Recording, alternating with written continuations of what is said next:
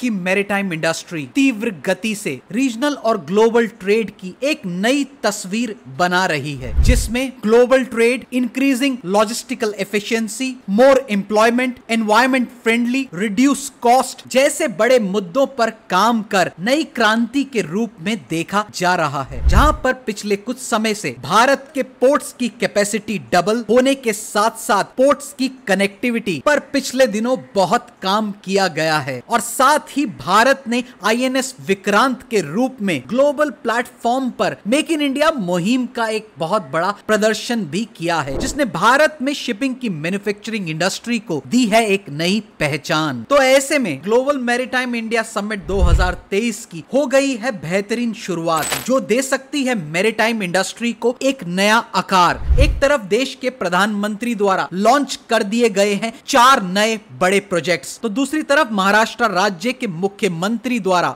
State maritime policies को और बेहतर और फ्लेक्सिबल बनाने के चलते दिया जा रहा है जोर, ताकि केंद्र सरकार के सागर माला की कामयाबी की तरह मैरीटाइम इंडस्ट्री को हर लेवल पर cost effective, more employment opportunities, environment friendly, मोर लॉजिस्टिकल एफिशिएंसी के मार्ग पर एफिशिएंटली ग्लोबल स्तर पर आगे बढ़ाया जा सके। तो ऐसे में द ट्रू हंट ने की ग्लोबल मैरीटाइम इंडिया समिट 2023 से जुड़ी कुछ खास चर्चा वहां पर मौजूद अंतरराष्ट्रीय और राष्ट्रीय स्टेक होल्डर्स के साथ। तो आइए ले चलते हैं और सुनाते हैं कि उनका क्या है कहना। Sir, of course, we know about you that the roots are from India, but you're working with the maritime industry in Singapore. So, being at this Global Maritime India Summit 2023, how do you see from the Singapore perspective? I work very closely with the Maritime Administration, the MPA in Singapore. I work for an insurance company where we provide third-party insurance to ships, which includes seafarer and their claims, etc. So, that's how we can contribute, because my company, the Shipowners P&I Club, insures close to 34,000 vessels, which is the largest in number of any insurer. So we get a lot of data, due to which we analyze the statistics, and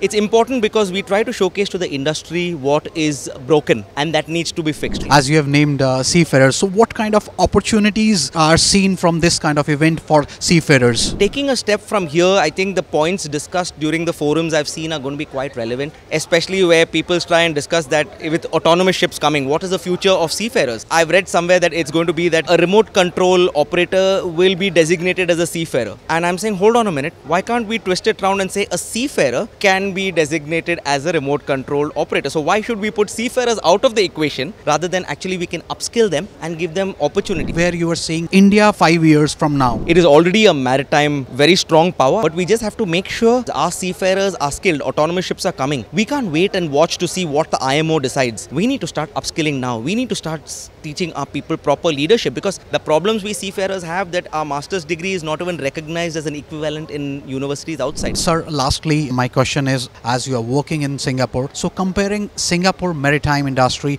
with Indian maritime industry, what are the differences, if they are, or we are ahead of Singapore now? What would you like to say on it? Both are amazing in their own way, but I think what the Indian administration can do, like how Singapore models, Singapore engages the local community a lot. So I'm a warden of the company of Master Mariners here. We have IMEI, we have a lot of professional bodies here with a lot of expertise. So for policy making, I think the government should use these institutions. They should form those task force, a working committee, which actually should be more of quality, not quantity, but people who can deliver new ideas, etc. And with that kind of feedback from the industry, and then the government makes policy. So it's a bit of a win-win situation. We could say that Indian political system, it has got center and state governments differently. So as I could take from your point that one approach should be there to achieve the target? Absolutely. I think it's one voice, one seafarers, one shipping, one country. Just last words, are you happy with the current growth? It's magnificent on all aspects. I mean, last 10 years ago, everyone used to think India is just like Slumdog Millionaire, and then now it's come to a force to reckon with, and Modi ji has kind of done that. Right now we went from Slumdog Millionaire to Sachin Tendulkar, and now it's Narendra Modi, and that's the way it's supposed to be. Lead from the top, that respect that's being generated over there in the global community. Hitting six all the time. Hitting sixes all the time, and not even on a T20 field, on a full field, you know. Sir, we have seen the grand start of the Global Maritime India Summit 2023. So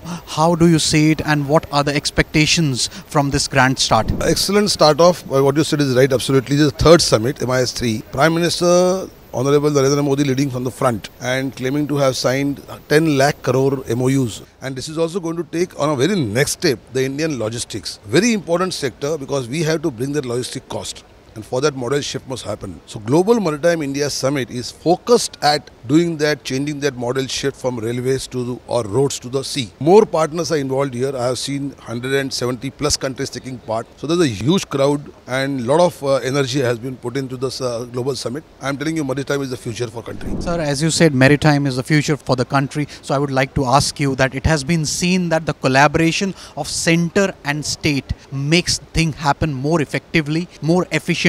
So Maharashtra has set an example, collaborating with center, implementing the policies. So what do you think to make all this success all over India? So what kind of approach should be there so that the success of this grand event should be implemented and effectively seen in whole India? See, the 10 lakh crore MOU speaks volumes about the business prospects. Now, in a corporate style, what the government should do is put KPIs, the performance indexes to these MOUs, put target dates and execute them, because we somehow lack in execution. State has come forward and being the same government in state and center has really augmented the entire growth. Maritime will be the future if we really execute these 10 lakh crore MOUs now, and Prime Minister leading it from the front himself will really put a lot of energy into it. All three ministers present here today, all two chief ministers of Goa and Maharashtra.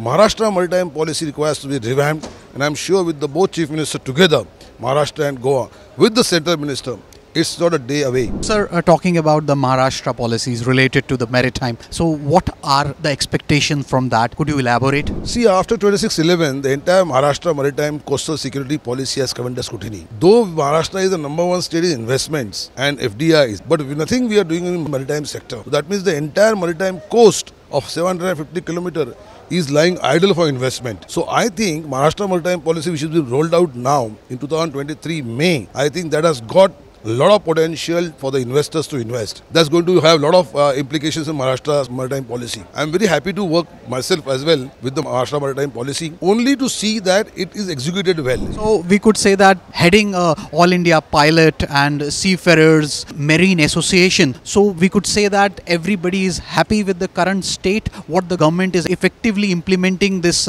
maritime policies and this global event. See, maritime associations are very happy with the government, the way it is going.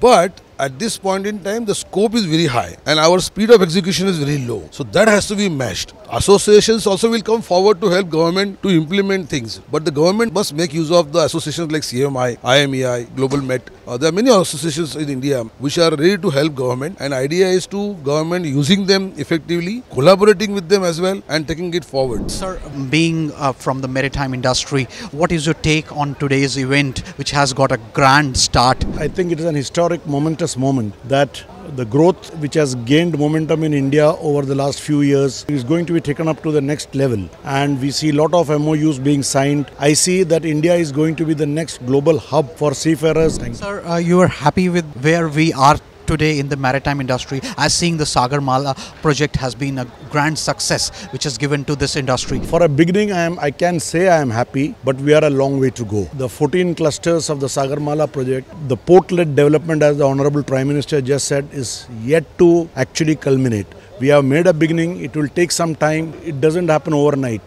But yes, this is the way, or this is the path for the growth of India. I would think that going ahead about 5 to 10 years, this will be a grand success.